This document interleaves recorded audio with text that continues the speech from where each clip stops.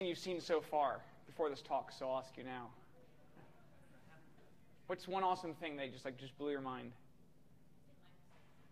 Microservices. Oh, I missed that one. Cool. So I'll catch it later. Cesium is pretty sweet too. The Hiroshima visualization. That was good. The historical archives. Cool. Awesome. Well, yeah. So we'll go ahead and get our started now. So I'm Andrew Turner. I'm the CTO of Esri's R&D Center based in Washington, D.C. I help head up our open source policies and strategies and code, and also our open data initiatives.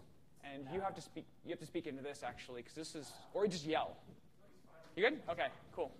So I'm Jim Alberque. I'm the Web GIS Program Manager with the City of Raleigh. I was with the city for about 2 years. Prior to that, I was with City of Raleigh in a very similar capacity. So if you look at the City of Raleigh's Enterprise GIS Program, we've been in business for about 20 years. We look very similar to a lot of other mid-sized cities' enterprise GIS programs. We've been around for a long time.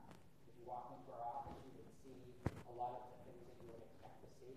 And we do a lot of operational data management, map creation, web application development, etc. As we're finding out during this conference, the suite of tools and technologies available to teams like mine is expanding kind of on a daily basis. And so what we need to do is we need to figure out how, two things. One, how do we stay current with what tools and capabilities are available? And two, try and figure out how to leverage the appropriate tools at the appropriate time. Cool. So, and that's something that we're really interested from the Esri perspective is how to enable that. Generally for a few decades, we've been selling COTS technology to try and solve these kinds of problems and provide geospatial data management and mapping and mobile tools. The technology space itself has been increasing even faster than we could track, as well as what things like Jim and Raleigh and other cities need to do. So the question becomes is how do we enable and make it easy enough as possible for Jim, people in the city, to engage with those technologies, build their own ideas, right? And that's what open source has been doing. That's why I did open source first and then eventually joined Esri. Is like this diagram shows, is there's a common stack, something that we provide and we call phone numbers, make sure it all works together. But along every level of that stack, we try and open source components to allow people to do amazing things at those levels or have alternatives or plug into existing tools, whether they're ours or someone else's or an open source version of those, and do all those through common standards. Ones either we've developed and we've given out to the community, or the ones the community's developed and then we adopt. So we definitely spend a lot of time thinking about that. I mean, ArcGIS itself, if you ever dug under the hood, is actually itself a microservices architecture. Everything talks to each other via a REST web API in JSON. Just most of the time we built it so most people don't see that. Now we're trying to expose as much of that as possible. So using the appropriate tool at the appropriate time, really the people who are using the tools are the people who define what the appropriate tool is. So the tool set that my analysts in Parks and Recreation use might be very different than the tools that the code for Raleigh Brigade uses. And so we need to be able to use, as Andrew was talking about, all across that stack, be able to interoperate, to leverage open source technology, as well as some of, again, we're 20 years into a legacy system, so we need to be able to leverage COTS technology as well. Right, because often what if working in a government, if they try and pull a bunch of these things together, it's awesome, but the question is it sustainable? Does it work between administrations, between that one ingenious person who put it together? They're really good, they go get hired, right? So the question is, how do you make that to where it can be standardized and grow over time and not like that was one sweet gem, it can't be done again. So, so that's something that we think about with then integrating these pieces together, right? So how do we take all these amazing flavors and these ideas and make them so they can all then plug back together and be work? So when someone has a really awesome idea that can work, but they get to focus on the part that makes the most sense to them. So this is actually going to pop over to, it's going to work. Just going to show you an example of what this looks like. So, nope, not that one. That's a sweet chart library, though. I can't see my screen. So for us at Esri, we've either taken most of our open source, our different libraries, our 200 or so local government solutions, we've open sourced those, so at the app level. Below that, we've open sourced visualization tools like that chart library called Cedar I brought up. We've open sourced Terraformer, which is an open source library to do JSON manipulation. We've integrated with tools that are already out there. So Leaflet's amazing, so we can integrate and just integrate to Leaflet. We actually have supported a QGIS toolbar because people want to use QGIS with an ArcGIS server. So make that very easy to interchange. We've integrated with R and Python to the low level, and we've even open sourced our low-level geometry engine.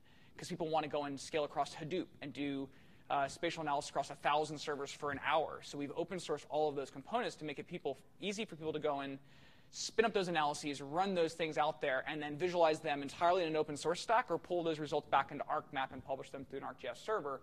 Again, making sure these pieces are all interchangeable. You can choose what it is that makes the most sense to you over time to, and again, kind of address that integrated society. So, present again. Because then I think what we're interested in the opportunity here and the stuff that Jim's kind of leading from the government, but also how do we get the rest of society to participate with government? You know, we all live in a city. No one cares so much about the city as the people who live on that block.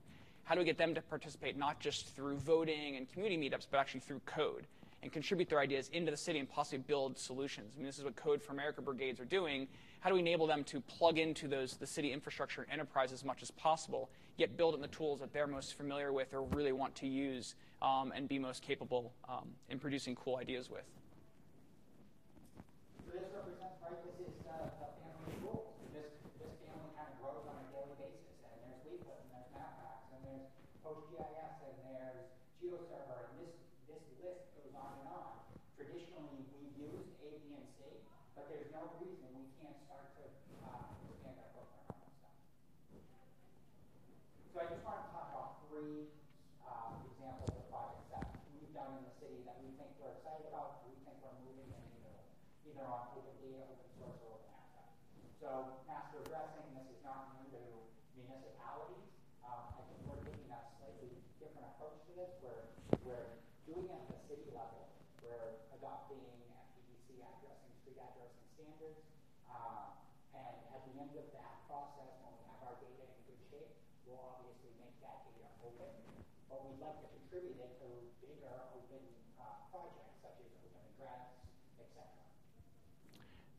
So one other thing I just wanted to mention is that we're in discussions with Wake County and some of the towns around us to take a regional approach to this, so that we can, in theory, again, meet people kind of where they are.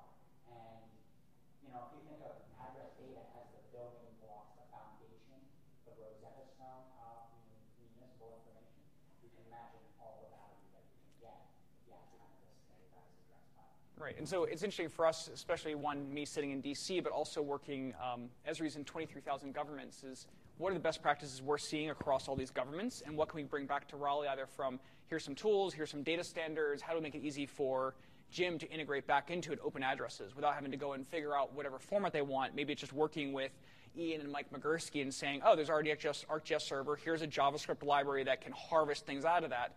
What else do you need? And maybe we actually go and help build that, contribute that to the project, and Jim just goes, sweet, I can just turn it on, and it speaks to that. So we're very interested in leveraging kind of our perspective on seeing across states, across counties, across countries, what are these best practices, and how do we then carry them back and disseminate those through the community. So the next project is Raleigh recently went through a massive rezoning process where 30% of the parcels were the as-of-right use change. There was a lot of anxiety from the community. Right, normally we would send up an Esri JavaScript for WhatsApp and give people a map where they could click on their zone and find out what it's going to turn into. But we were able to use leaflet and a bunch of our Esri technology to provide what is the legacy zoning, what's the new zoning, and then we were at Gov 2.0 style able to solicit comments from the community to say, hey, how do you feel about this? We added a little flavor, which was the city was able to then respond to that comment, and it was kind of this online conversation around people's anxieties around the zoning. So this is, right, so we open source the project, posted it on GitHub. Wake County then took that same project around recent FEMA flood remapping. We were able to share it with the community, get some solicits, some comments, and share that with them.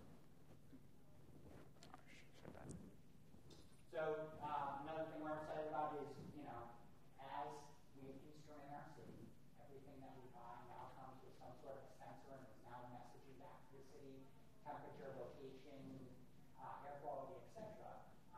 We're excited that we can start to leverage technology to potentially share this with decision makers, operational folks, to help make decisions, make better decisions. So here's an example. Again, this is probably